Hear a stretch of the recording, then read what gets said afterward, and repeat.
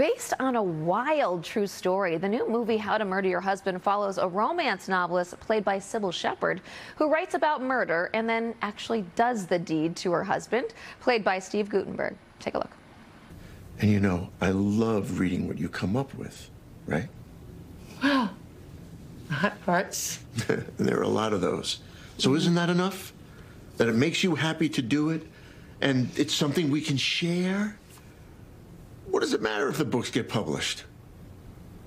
What are you trying to say? What I said. What matters is that it makes you happy to do it. And Steve joins us now. Welcome back. Good to see you. That was an evil look, right, from Sybil Shepherd? Yes. An evil look. It's not fun to get an evil look from Sybil Shepherd. No, you don't want to get that. By the way, you look so beautiful. Thank you. You look so great. Thank you so You must much. be living your life great, right? I'm pretty happy. Good. I think, you know, when you're happy on the inside, it shows. You look fantastic, too. We haven't seen each other in a couple of years, and it's nice to see you again. Yeah, but let's talk about this, because this is a shocking true story, which is almost like if it wasn't a true story, you'd say, oh my God, nobody would do that type of thing. Woman decides to take out an insurance policy on her husband, write a blog called How to Murder Your Husband, and buys a gun online. And you would think it sort of points toward guilty. Yes, yeah. How much did you know about this story? Because she was just convicted last year in 2021. Right. I didn't know anything about it. I never heard anything about it. I don't like to listen about murder, especially a wife murdering her husband. Right. You know, I'm married, and I don't like to sleep like this. But I actually told my wife, Emily, that it's called How to Give Your Husband a Back Rub, which is a much better title to me. So Saturday night, when she sees it, she'll be surprised. Right, and then you say, we should practice. Yeah, we should practice. Just a little back rub. But it was really great working with her. Sybil Shepherd is a doll. Not working with my wife. Living with my wife is great. But working with Sybil Shepherd was great, because I remember her, and I fell in love with her in Taxi Driver and Chances Are and The Heartbreak Kid. I loved that. Moonlighting was it for me. Of course. So we had a great time shooting it. Did you guys know each other before this? Never met her before, but when she walked in the first time we were doing makeup and hair, she's a big presence. I mean, she's 5'11", gorgeous. She was a supermodel and sweet as hell. Really a nice lady. Yeah, well, you know, you spoke with People magazine saying that this was kind of your reintroduction back into acting.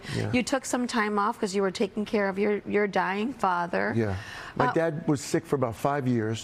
So I decided to move out to Arizona, where he was living, and spend almost every day with him and take care of him. And then my sister and I went to a medical school, and we learned how to become dialysis technicians. Oh, wow. Because we were taking him to the dialysis center for 3 years.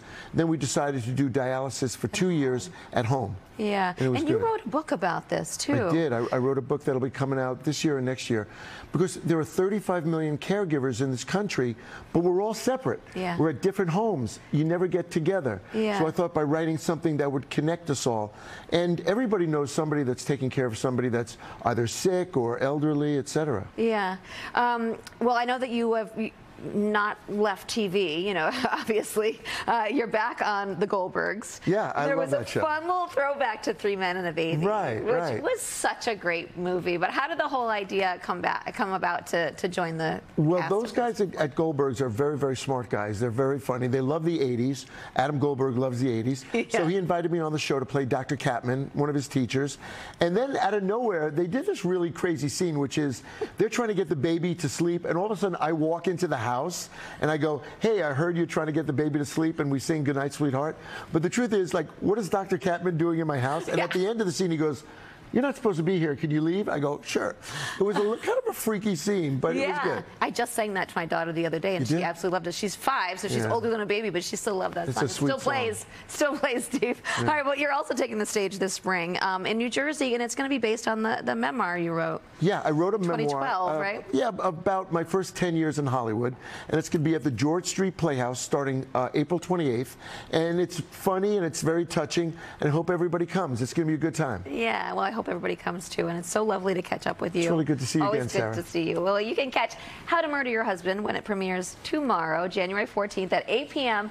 and streams the next day on Lifetime.